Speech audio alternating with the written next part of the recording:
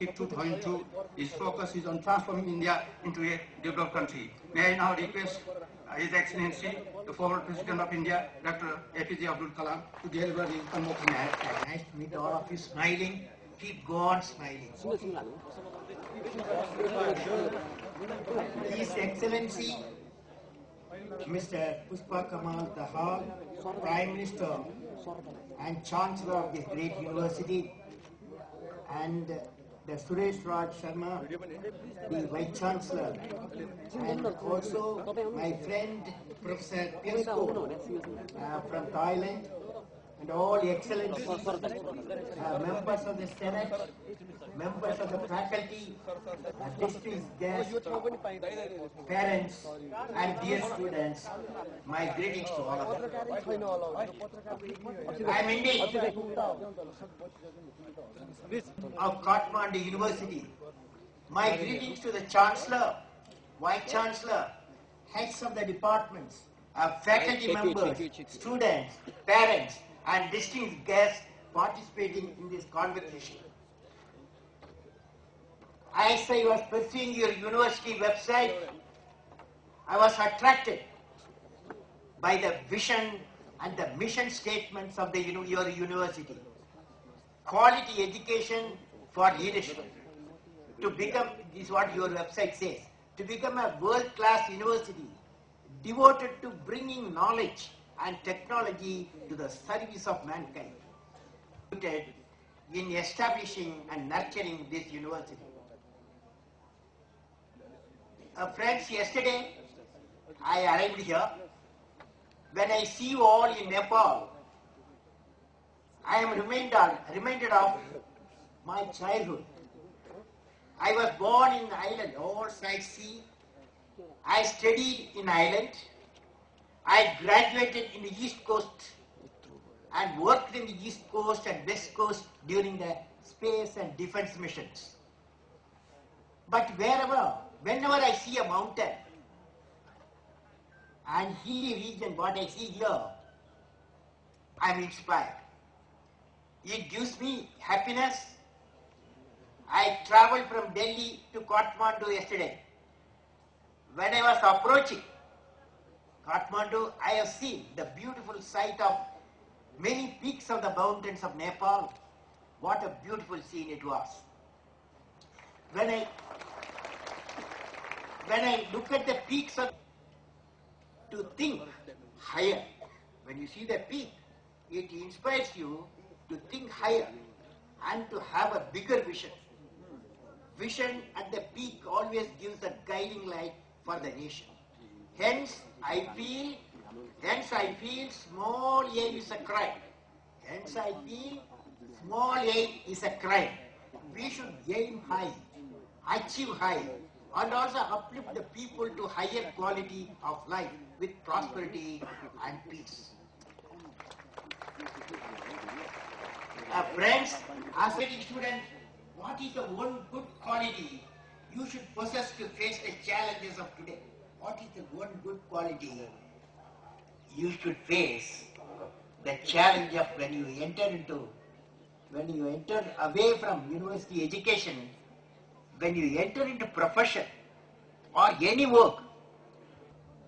You want to repeat with me, will you? Yes?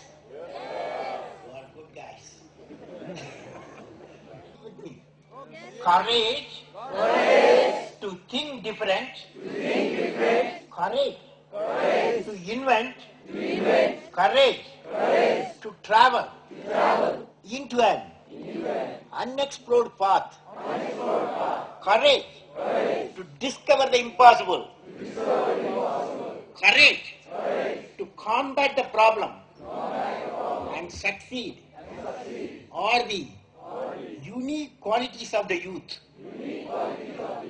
As a youth of Nepal, I will work with courage to achieve success in all the missions of my nation. Thank you.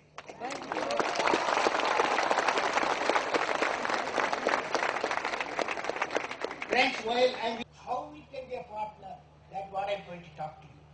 As the modern Nepal is emerging, I was delighted to study the presentation of a President of Federal Democratic Republic of Nepal on the policies and the program for the year 2008-2009, and it was presented in the Constituent Assembly. I was asking myself, what can be the one single action that will integrate the nation as a whole towards economic prosperity and peace and inspire the youth of the nation? I have studied many nations' history and development. I have come to the conclusion that only a 10-year profile for vision for the nation by the elected government can bring this focus on inspiration. I have seen myself how the vision inspires the youth population of India. The university has a natural and important role. University will be a partner in Nepal development. Can you? As I study the interior plan of Nepal from 3.6 to 6.5%, people below poverty line has to be reduced from 31% to 24%. Employment has to grow from 3% to 3.5%. Maternal mortality rate has to be reduced, live births. Literacy has to increase from 52% to 60%.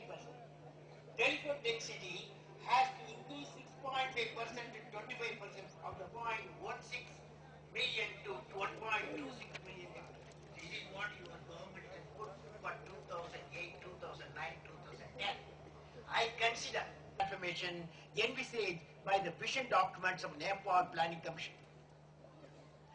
With that perspective, I would like to share some experiences of societal transformation and groups across the world to take up a new avenues of research, be it improving the quality of life, the exploration of the unknown, or be in many fields impacting the world at large, or be up to the challenges that confront us. What are the challenges?